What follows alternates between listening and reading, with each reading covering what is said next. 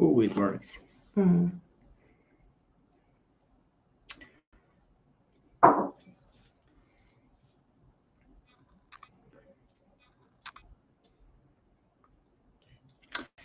So, do you have something to say for the 2-minute warm-up? You need to warm up the crowd. Yeah. I should maybe focus on what's happening here, because it's obviously. Yeah, so we are live. Okay. Yeah. What is the clock? 1 minute. Yeah.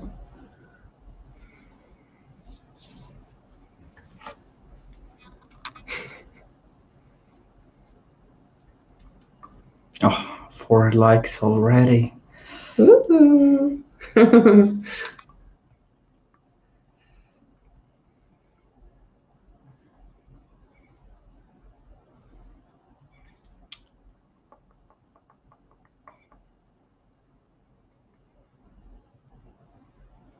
So now we give it 10 seconds or something.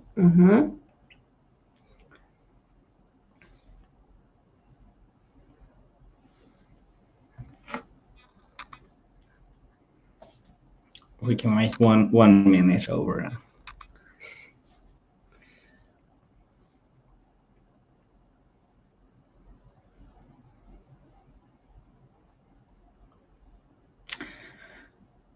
Okay, or we can just start. Yeah. So, everyone, I hope you're ready.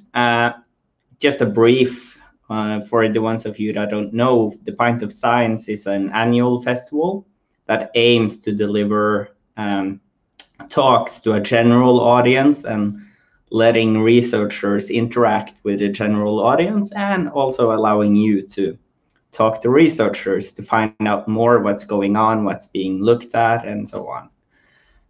Normally, we would be in a bar, but that didn't happen this year and not last year either.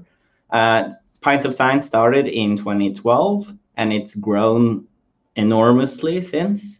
In 2019, which is the last in-person Pint of Science festival, there was in bars in over 400 cities across 24 countries. Tromsø chapter have yet to have a physical one, but next year we hope. And you can now see the 4 people in the organizing committee here in Tromsø. It's me, Kristoffer. Me, Linda. She is today's moderator and will monitor the chat. I'll come back to that. And we have our technical advisor today, Fiori, up there, and our city organizer, Jaume, down there. Today's topic is being healthy up north, and we have 3 different researchers who will hopefully give us some really interesting lectures, or not lectures, but presentations. And don't be afraid to spam your questions in the chat. Linda will monitor it. And after all 3 have spoken, we will pick the best questions, or some of the questions, I'll say, and let them answer those. First of all is then Laila Hopstock, who will start now. Bye. Cheers. Thank you. I hope you hear me well. So thank you to the Pint of Science Festival for letting me present the Tromsø study. So Tromsø is a university city up north with a population of 77,000 inhabitants living in an Arctic urban environment in northern Norway. The Tromsø study is an ongoing population health study in the Tromsø municipality. The Tromsø study has monitored the population health over time. And today I will present some key findings and research highlights from the Tromsø study from past to present, from the 1970s and up to today. So, whoops, sorry. I'll start again. So, living up north, that can be quite tough. So just give me a moment. Just give me like 1 minute and I'll find the slide again. So as I said, living up north can be quite tough, not only because of the harsh climate and the constantly changing weather conditions, but the population health in the north of Norway has known to be worse than the health of the population in the south of Norway. And 50 years ago, northern Norway experienced an epidemic of cardiovascular disease. Young people suffered and died early of diseases like heart attack and stroke. At the same time, the city of Tromsø got its university, and enthusiastic researchers and medical doctors wanted to study this phenomena. Why were cardiovascular diseases so common up north, and why did so many people suffer and die from cardiovascular disease? So today we're facing the COVID-19 epidemic, but epidemics are not only communicable diseases caused by viruses or bacteria. We also have epidemics of non-communicable diseases, for example, cardiovascular disease. The most common cardiovascular diseases are heart attack and stroke. And cardiovascular diseases are related to many risk factors, both how you live your life and your family history of disease. That is both your lifestyle and genetics. But 3 major modifiable risk factors for cardiovascular disease are smoking, high blood pressure, and high cholesterol. In the early 1970s, the city of Tromsø got its university and became a lively university city. And enthusiastic researchers and medical doctors, as I said, in Tromsø, decided to conduct what was later to be known as the first Tromsø study, to study the concurrent epidemic of cardiovascular disease. These researchers invited parts of the population to participate in a health screening, and they measured several risk factors, including smoking status, blood pressure, and blood cholesterol. And what they found was that this population was far from healthy and had a high risk of cardiovascular disease. Over time, the Tromsø study has grown bigger and consists today of several repeated health surveys inviting large parts of the population to extensive health examinations far beyond cardiovascular disease.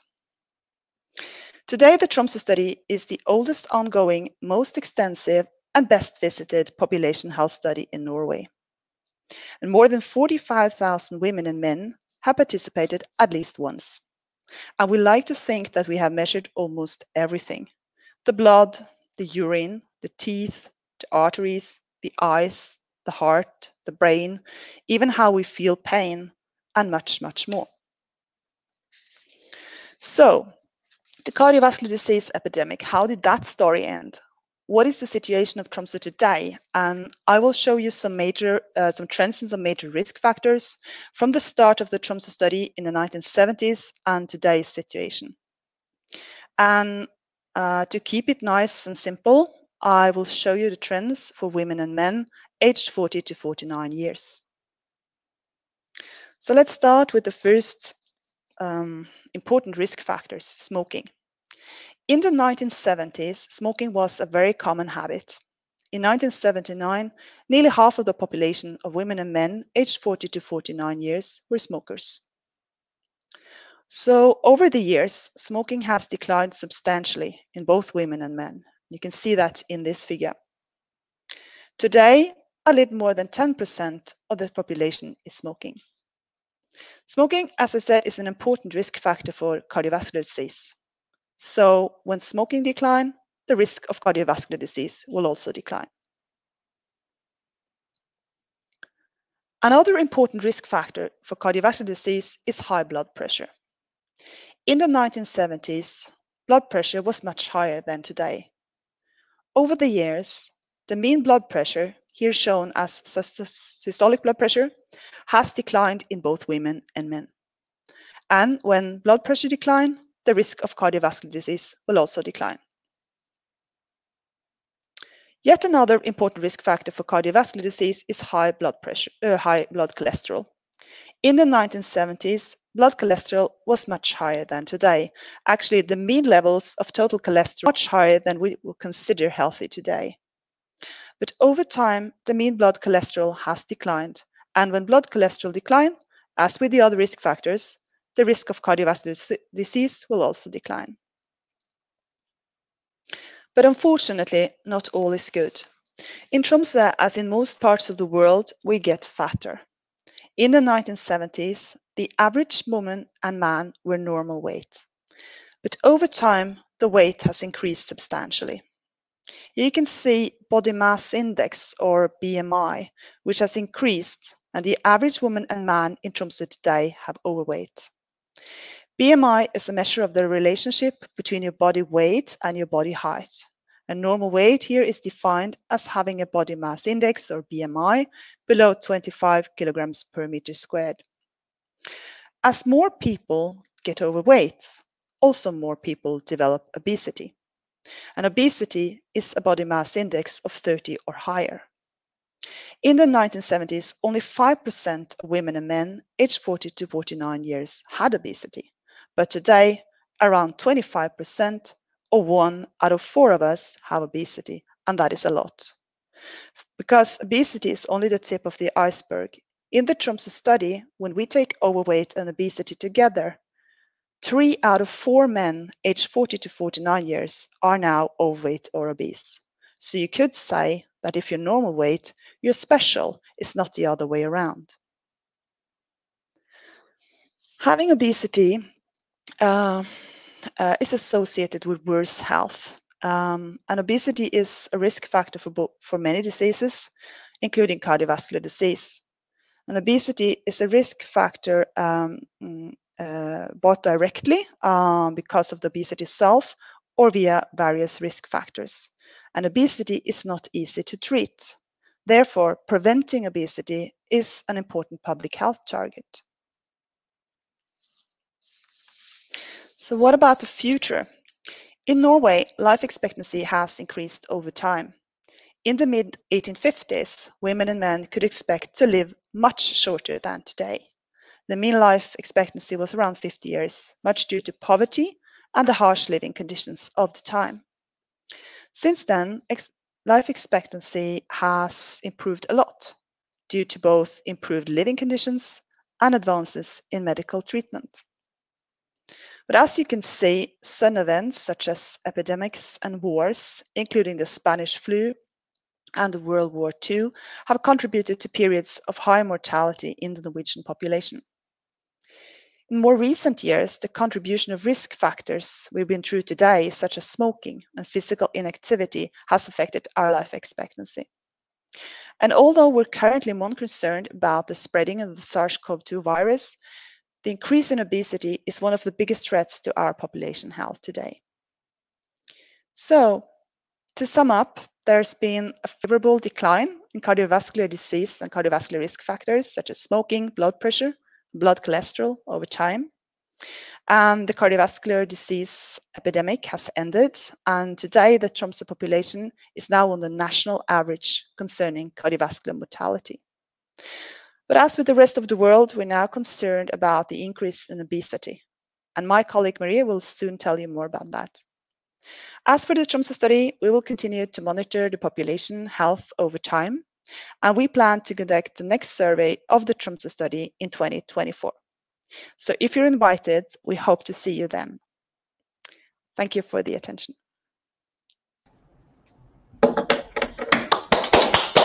We have to clap for everyone. But, thank you so much for a very interesting talk. I like that your drawing skills are on my level. So.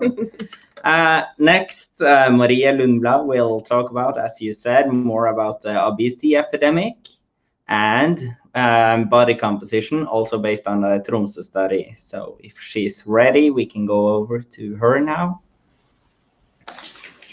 Good luck. Thank you. Yes, so first of all, thanks to Pint of Science for having me and for letting me present my research. My name is Wasmuth, and I'm a PhD student at the Department of Community Medicine here at UiT, the Arctic University of Norway. And I work with overweight and mainly visceral fat. And visceral fat is fat found inside our body and around our organs. And I will explain this more thoroughly later. So overweight and obesity has increased around the world. And since 1975, the number of people with overweight and obesity has nearly tripled. And last year, almost 2 billion adults were overweight. And this is also the case for Norwegians, where currently normal weight, as Laila told, is no longer normal, but the majority of us are overweight. And this applies to both women and men at all ages and including children, who all have more overweight than we did before. So we are getting larger and larger all around the world in all countries, and no efforts have been successful in halting this trend or in solving the obesity epidemic. But why do we care about this? Well, we care about overweight and obesity because it affects our health and because it is linked to numerous diseases, and especially to cardiovascular diseases, such as heart disease and stroke, and to other diseases such as diabetes. In 2015, more than 4 million deaths were caused by overweight or obesity, and more than 2/3 of these deaths were due to cardiovascular disease or diabetes.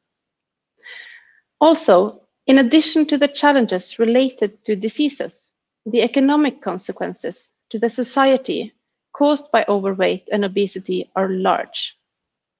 And in Norway alone, the costs for obesity-related diseases are about 70 billion kroner per year. So we now know that we are getting fatter, and we know that the consequences to health and society are high.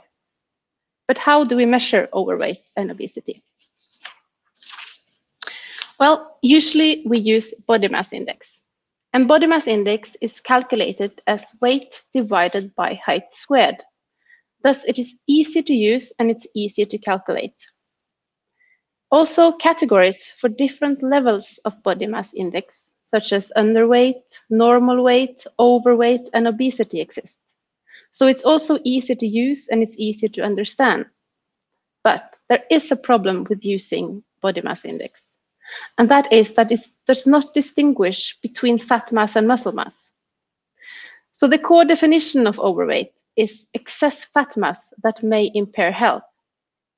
Thus, there are obviously some challenges when using body mass index alone, because we do not know whether the excess body mass actually contains fat.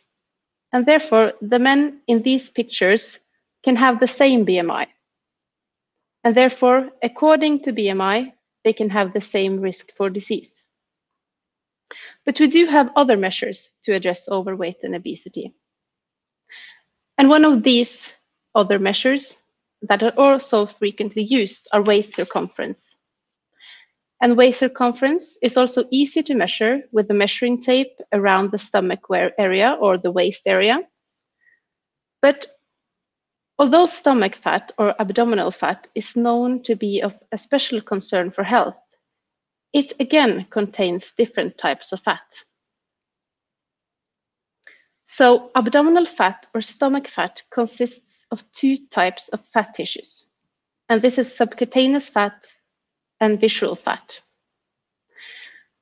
And because subcutaneous fat is found outside the abdominal muscles, and this is the most apparent or visible fat, and the fat that you can grab around your waist.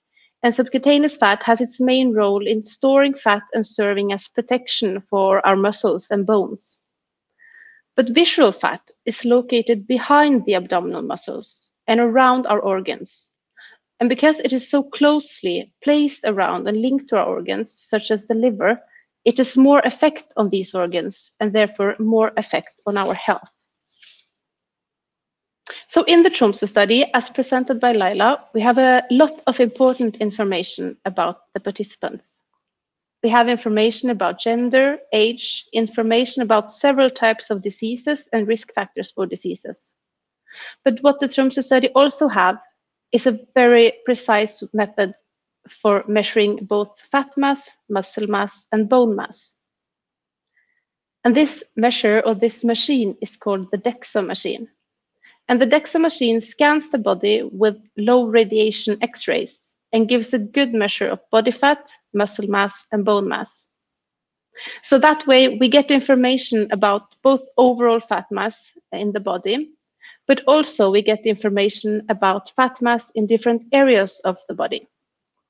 such as stomach fat or abdominal fat. And even further from this, we get information about subcutaneous fat and visceral fat. So on the slide here, you can see how the scans are performed on the top with a woman lying in the X-ray machine.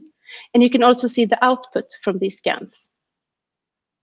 And recently, we have published articles looking into visceral fat, trying to explain how visceral fat looks in the adults from Tromsø and whether visceral fat is a better predictor for disease than the more commonly used measures, such as body mass index and waist circumference.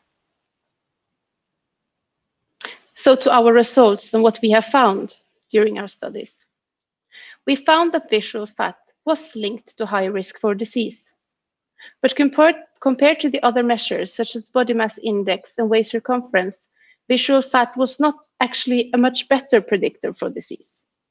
Therefore, in large studies, or including a large number of participants, body mass index and waist circumference seems to be good enough for examining or establishing a risk for disease. Further, we found that while women had more total or overall body fat than men, men had more visceral fat than women. This could indicate that women and men store fat differently. And while women more frequently tend to store fat around the hip and thighs, men often has a larger storage of fat in the abdominal or the stomach area. And this might have consequences for health. We also observed that visceral fat increased with increasing age. And this means that the older participants had more visceral fat than the younger participants. However, the increase in visceral fat over time was higher in the younger participants. And this means that the younger participants are gaining more weight over time than the older participants. And this higher increase in the younger adults is confirmed by other studies that also uses body mass index and waist circumference. And we find it especially worrisome because it can mean that we in the future might be even more severely overweight than we are at the moment. And further, the positive trends shown by Laila in risk factors such as hypertension and cholesterol might be halted or even reversed if we are unable to handle the increasing trends in overweight. So based on this, we have to conclude that the obesity epidemic remains a challenge for public health, but we do applaud the positive trends in cardiovascular disease and risk factors presented earlier. And we are very lucky to have participants in the Tromsø study that makes it possible for us to do this valuable research. But the Tromsø study includes only the adult participants. And when we talk about an unhealthy development in the younger participants, we talk about people aged 40 to 49 years. However, we also have the Fit Future study in Tromsø. And this study follows teenagers and allows us to examine and maybe, hopefully, influence our future. Thank you.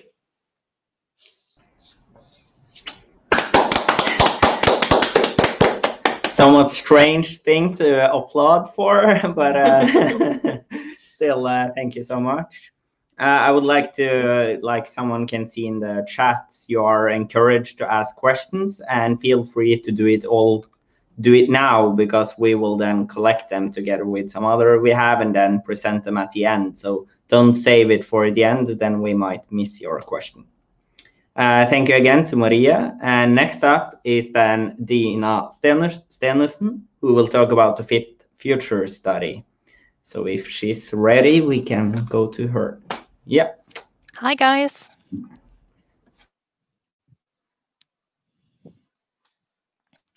Hi, everyone. First, I have to say that Tromsø is a really special city in many aspects, but as a researcher, it's special because we have two really large population-based studies. We have the Tromsø study that we heard of from the adults, and we have the Fit Future study that studies adolescents. And I'm going to present to you the Fit Future study, and I'm also going to present to you a bit about my own research where I use data from the Fit Future study. And my name is Dina Stensen, and I'm a PhD student and a medical doctor working at the University of Tromsø. So firstly, why Fit Futures? Well, we have seen that the Tromsø study was originally used for finding risk factor for lifestyle-related diseases. And Maria has told us a lot about the trends in obesity, but lifestyle-related diseases and obesity is not only a problem in the adult population, it's also a problem for adolescents.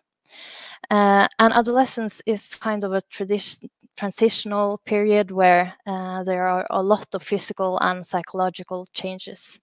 And there are also a lot of lifestyle changes and lifestyle choices that you make. And many of the lifestyle changes, they last throughout your life and is established in adolescence. So the goal was to find targets for early prevention of lifestyle-related disease. And we also wanted to know a bit about adolescence, both lifestyle and health. Fit Futures is a study that is comprised of 3 waves. We have the Fit Futures 1, which was conducted in 2010 to 2011, and we invited all first-year high school students with an attendance of 93%, which is very good.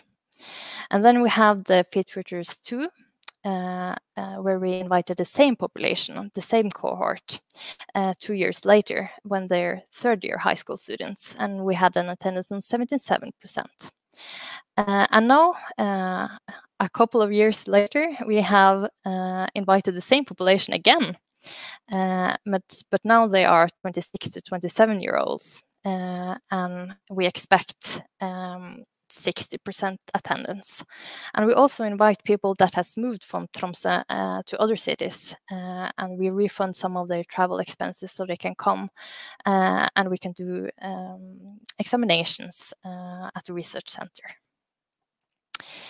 So here are some pretty old pictures from when we did the study. The first one in 2011. Firstly, the participants were at the research unit at the University Hospital, and we did blood samples, we did clinical examination, height and weight, we did blood pressure, and then the participants filled out a questionnaire about depression, psychological health, friends and family, and diseases, and so on. And then they had a full dental appointment with x-rays. They had an activity monitor, which they wore for 8 days after the visit, so we could investigate physical activity. They had lung function tests, and we tested for asthma. We also had full body scan to measure bone density, and we had a test for pain, both pressure, warmth, and cold. So for Fit Futures 3, which we will conduct now this year, we have the same measurements as we did before, but we also have some new topics, which is more relevant to the young adults. So we have reproductive health, we have male fertility, we have childhood trauma and fatigue, and so on. So today we have talked a lot about overweight, so I felt that I have to present something about overweight. This is not my research, it's a colleague of mine, and it's from the Fit Futures 1 and 2, and we also have some data from childhood records from doctor's office, so we can see the trends from 2 to 4 years to 18 to 20 years. And for the girls, we see a larger proportion of overweight and obesity in the 2 to 4-year-olds, but the curve kind of flattens when the girls get older. But in the boys, we have a steeper curve, and when we see the 18 to 20-year-olds, we have almost 30% that's overweight and obese. So this suggests that we need really early prevention of obesity and overweight. So a bit about my own research. My research question is, does the pill increase your risk of infection? And I think this question might need some background for you to understand it, why we ask this question. So I'm going to tell you a story about my friend Carl. This is a story based on true events. And I have anonymized Carl a bit in the picture. He works in the Norwegian fish industry, therefore he has a fish head. And he works very hard. So he and his girlfriend decided that they wanted to go on vacation. And they wanted to go somewhere exotic, so they decided that they wanted to go to Gambia. And Gambia is a country in the west coast of Africa, as you can see in the picture. So when arriving in Gambia, the weather was great, the sea was blue, everything was perfect. Carl is a very friendly guy, so he asked the local kids if he can play football with him. And they said yes. The match was quite friendly at first, but the kids were quite competitive, so it became brutal. And Carl fell and injured his knee. He got a small wound, which he just cleaned and put a bandage on and didn't think any more of it. So when arriving back in Norway, his knee looked like this. It was red, it was swollen, it had visible pus, he could barely move it, and Carl thought this is clearly infected. So what's the first thing you do when you have a medical symptom or think you have a disease? Well, you Google it. So Carl Googled infection Gambia, and he got a lot of results of what this infection could be.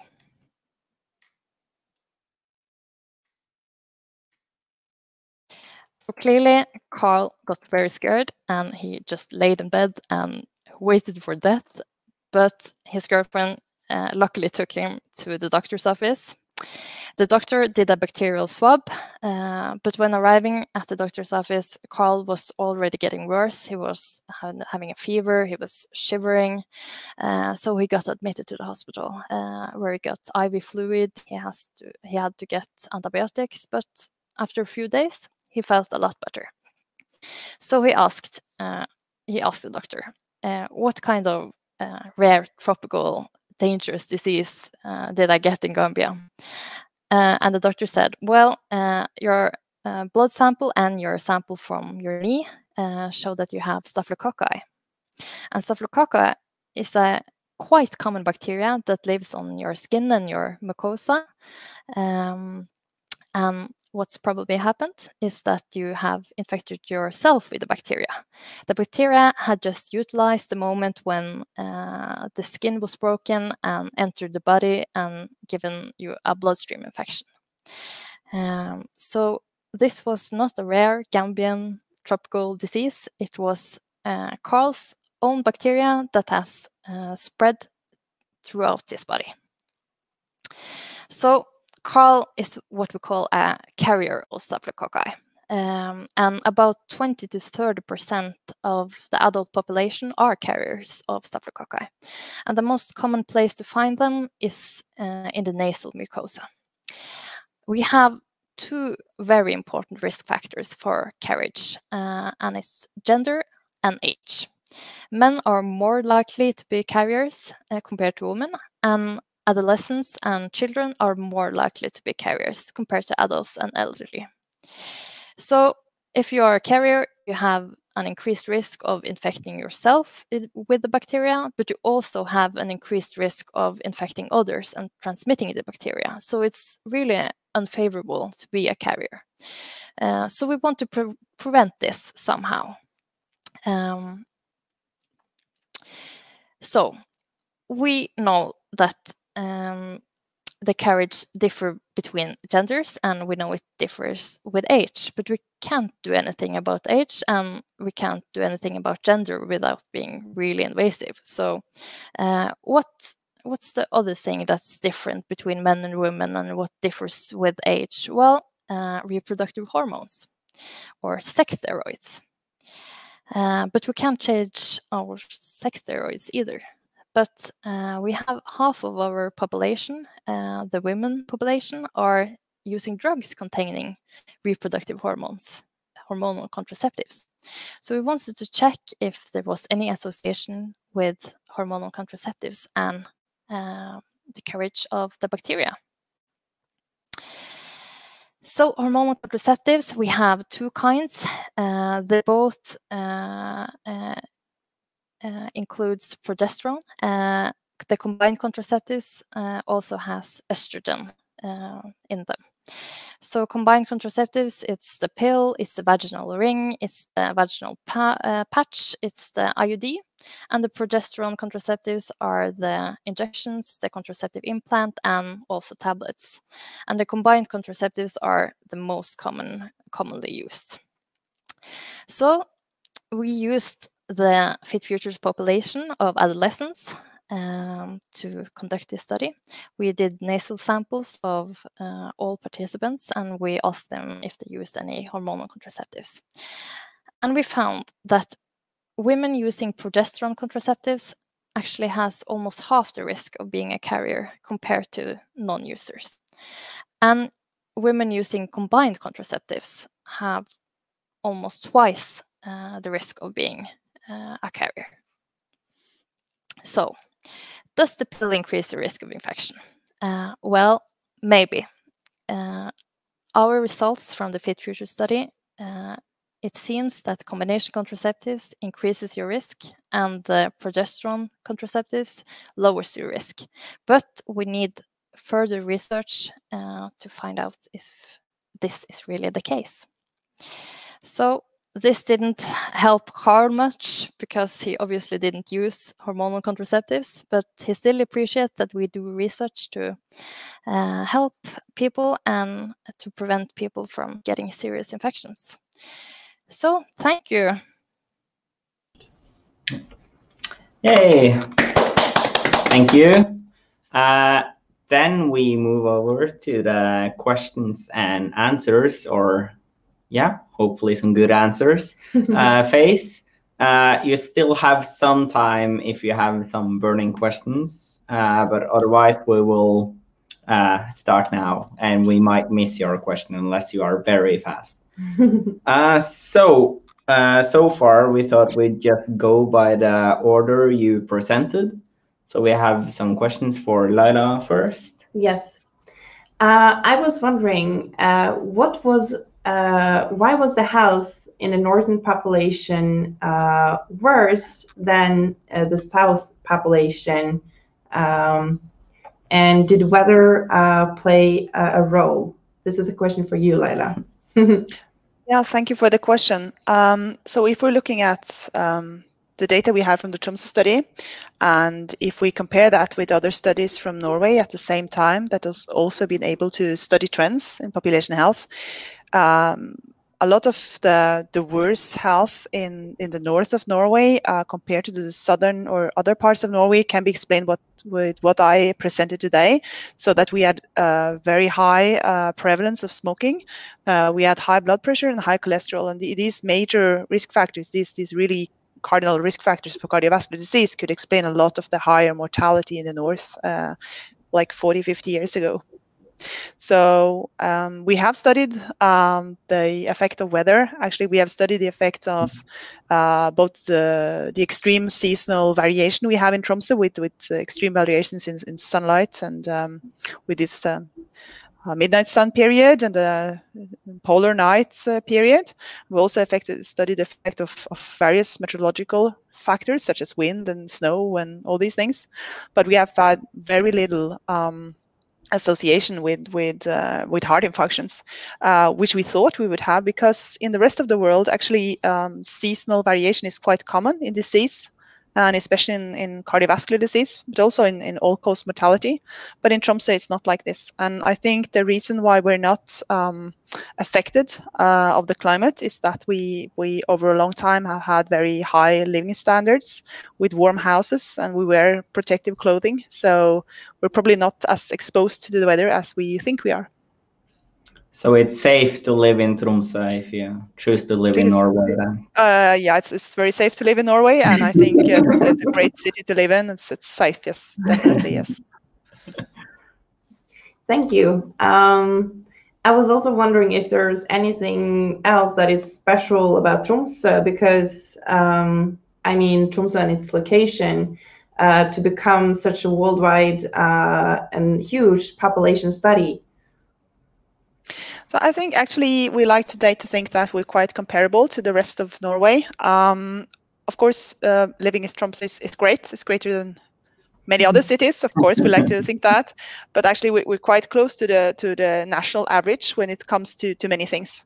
So when it comes to health today, we are as we have as good health as the rest of Norway when it comes to, for example, we can see that on national trends of, for example, cardiovascular disease, mortality, and so on.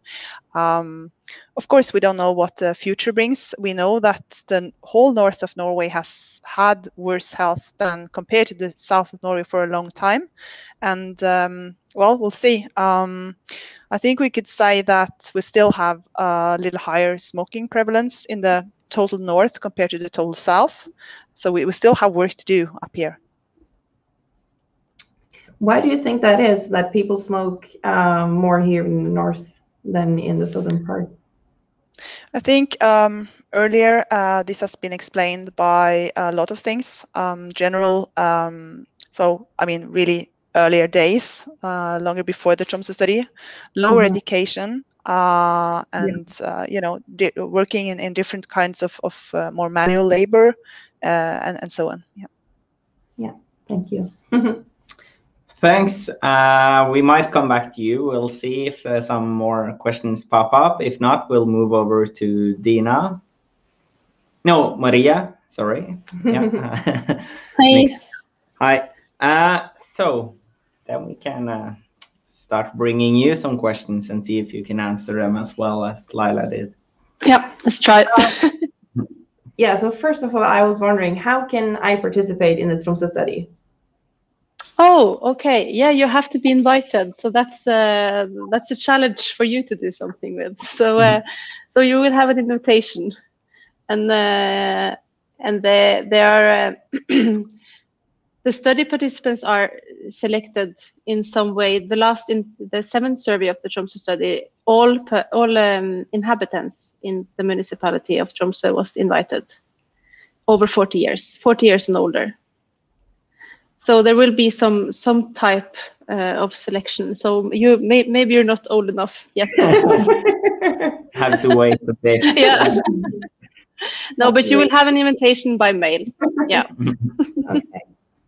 I was also wondering, because you stated that men often have a larger storage of fat in the abdomen area compared to women. And I was wondering if this also means that men are at higher risk for certain health problems, such as diabetes too, for instance. And if you can say or elaborate a little bit about the gender differences when it comes to this specific. Well, from what I know, men is at high risk for cardiovascular disease in particular, but this is not only because of obesity, but Laila explained the risk factors before, and there are complex interplay between a lot of risk factors: smoking, hypertension, cholesterol, and several of them. But the visual adipose tissue will kind of affect these risk factors in a way. So yes, it will mean that they will have a high risk if they have a larger storage of visual adipose tissue. And for diabetes, this is, I guess it's even more important because the fat is very closely located to the organs producing insulin. And this will be affected by a larger area of fat. So yes. Thank you. I actually have a question then. Is it you mentioned that BMI might be a crude measurement that's not always the best one, but is there any way of measuring fat and muscle at home in a better way than stepping on the weights? Well, I guess at an individual level, common sense is quite important. So that standing in the mirror and squeezing works? Well, you can do that. There exists a lot of tools to measure body composition, of course, but skin-fold calipers is something that you could use at home. And this is calipers that you can try to measure certain areas of your body. But I mean, there are also bioimpedance, those things you can stand on at training centers and stuff that will also kind of give you a measure for body composition. But I guess that looking yourself in the mirror and using some common sense and trying to stay as healthy as you can, that's good enough. Okay, so I have one more question. I was wondering, why is there an increase in overweight among the youngest population? And is there anything we can do to prevent this negative trend so we can, save the future? Yeah, wouldn't that be great if I could answer that? Yeah. Well, I guess that's a huge challenge, and that's my belief is that the measures needs to be taken on a much larger scale. So on a large level, and like Dina says, you have to intervene early or and try to take on public health measures that maybe targets the younger generations, maybe especially those that lack the means to attend physical activity, or I think there's a lot that could be done, but I think it's a lot of work, but I think it's definitely hope. But I think it's an organizational question. We need something bigger, something it's a public health measure that needs to be taken. Yeah. Okay, thank you. Thank you. Then we will actually move over to our last speaker, Dina, and we have some questions for you as well. And then we'll, you can start. Yes, so related to what Maria just told us, I was wondering if there is anything parents can do to influence their children to, become more healthier, eat better, so we can reduce obesity among the younger population? Well, really good question. So I don't work with obesity, but I will answer as well as I can. I think parents have a big influence on children and what they eat. Children eat what parents eat until they are like 15, 16, then they may have packed their own lunch or eat with friends. So the influence of parents is large, and adolescents still eat most of their meals with their parents, and the parents probably make the meals for the adolescents. And also we know that habits like diets, they are established in the adolescence period. So if parents have like a healthy diet from early on, I think it will stick with the children and with adolescents and in adult age. So I think it's a big influence what parents make for the children. Yeah.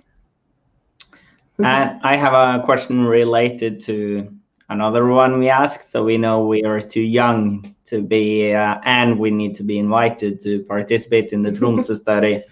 So my question is, are we too old and and is it invite only to be a part of the Fit Future study? Or how it is. Okay. I'm sorry. You're both a bit old and you need to be invited. And what's special about Fit Futures is that we have the same cohort that we follows over years. but we hope that in the future that we can do more studies like this and invite others that we can follow over time.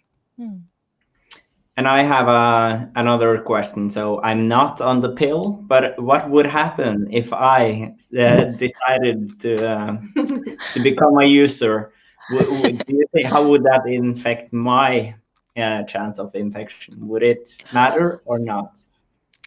Well, we haven't done any studies on it because we don't have the population that uses the male population that uses hormones. But the way that hormonal contraceptives works, they kind of alter your natural hormones so that you don't produce as many natural hormones as you are used to.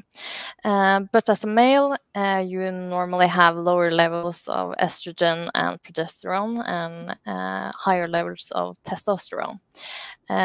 So I think maybe that you could have a kind of a higher risk because you get the hormonal contraceptives and you're being a male, but well, it's very difficult to answer. Yeah. I can volunteer for that if that happens. Well, that was actually the last question we had, unless I'll check quickly. No. So then all of you can come back so we can give one more round of applause.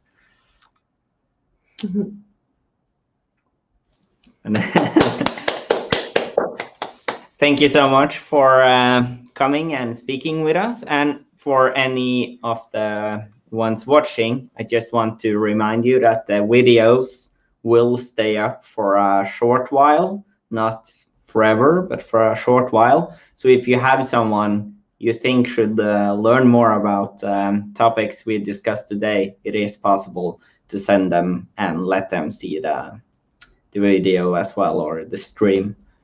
And lastly, thank you to the ones behind the camera today, once again. And also remember to tune in tomorrow. It's the same time, but tomorrow we will talk about something quite differently. We will talk about ancient DNA and how that can help inform us of the past and future. Sorry.